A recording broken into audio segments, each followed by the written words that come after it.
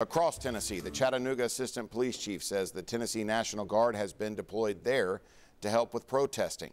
A reporter at the NBC affiliate in Chattanooga says protesters have damaged the courthouse and have been chanting "Hands up, don't shoot" while kneeling. Tennessee National Guard also in Nashville following unrest throughout the weekend. Right now there's a curfew in the Nashville area. It will expire in just a couple of hours at 7 a.m. Eastern. The historic courthouse and several businesses were damaged in the protest. Governor Lee says they believe many who engaged in acts of violence are not from Tennessee. He says there will be investigations for more information.